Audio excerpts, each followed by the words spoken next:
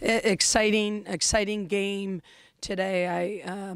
This team never ceases to surprise me. They have prevailed through so many different adversities and situations, and this was just another one where this team showed their grit, showed their grind, and showed their focus.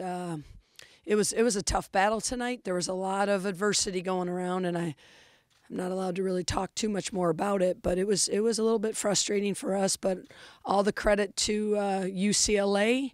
That was an incredible team.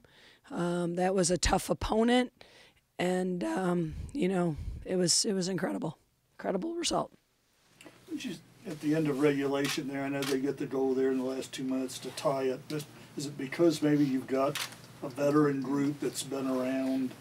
Did you have to save much? I just had to. I think, when you're in a position like this and it's at a 2-minute mark, you're so frustrated, and all you do is look back and worry about what just happened. And I just wanted them to look forward, and I just kept saying, we got to look forward. We got to look forward. Don't worry about what just happened. We just got to beat UCLA. So pretty much that's what we discussed, and we kind of put our heads down and decided what we needed to do moving forward. How did the conditions affect your game plan coming into the match with the snow and the wind? Yeah, I mean, obviously it affected both teams, but you guys know we like to possess the ball, and there was times when we couldn't because of the conditions of the field, and we just had to figure out different methods of getting into the attack and being effective. It was frustrating because I don't think we got to play the way we necessarily wanted to play, but I thought we showed great effort today. How big was it to get the goal there? I think the 23rd minute, Shania got the goal right away. It was huge. It was huge. It was, again, it was just, one more opportunity and one more momentum that we needed, and, Naya did her job, and it was incredible, and obviously Newhouse had a great game. It was just unfortunate on that goal. Michelle, what was going through your mind as the second overtime came to an end and your team was getting ready for PKs? What were you thinking about? What were your teammates telling you?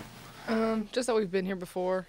A couple years back in the Big 12 tournament, we came out with the same outcome. We were pretty confident. We practice all the time, and I just told them they just had to make theirs, and I'll come up with a few, and that's what happened. When Fleming came up and they had just stopped Michaela's shot, obviously an Olympian, Keisha and Ashley, were they able to give you any kind of advice on which way, did you have an inkling which way she might be going? I don't even honestly look who's coming up. I just try and focus on the ball and then try and read it what way they're going. So I couldn't even tell you who was taking kicks today. Fleming can go both ways, and that's what we knew. She could go either way, and Michelle was just worried about doing her job, not worried about the kicker. I think, Michelle, you and I had a conversation after the Big 12 tournament when you had Texas in the PKs in the semifinals that you told me that you thought the pressure is really on the shooter more so than you. Yeah. Is that the kind of mindset that you take into this? Yeah, because the goal is only it's so big, but they know where they're going. I'm trying to guess and figure it out, so it's all on them. They just have to try and put it away, and I'm just trying to guess the right way. And that's Newhouse's strength. She's a reactionary, and we've always had that definite confidence in her, and she just did her thing like she's done before to get us survive and advance. Now, I noticed before the game you were the last person to take the warm-up off. You threw it on the sideline right before kickoff. What was it like for you to play in these conditions and to score in these conditions? Well, I've been playing in this condition, so I wasn't really surprised. I just forgot to take my jacket off.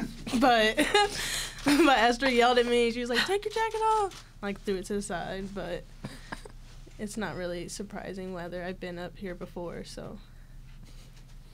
And then the goal. What was that play like?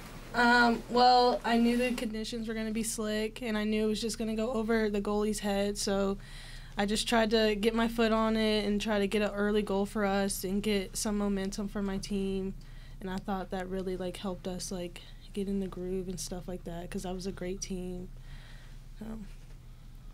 Coach, second time you'll see Duke.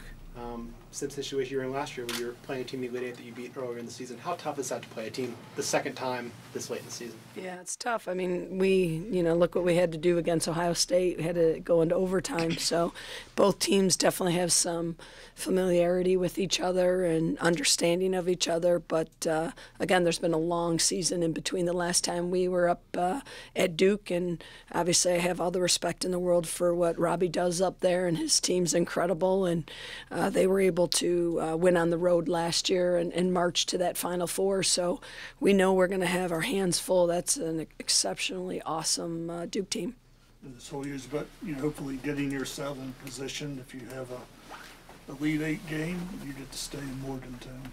Yeah, it was a whole lot different than last year having to go on the road. So it's going to be a nice reward for our hard work and being home for that game.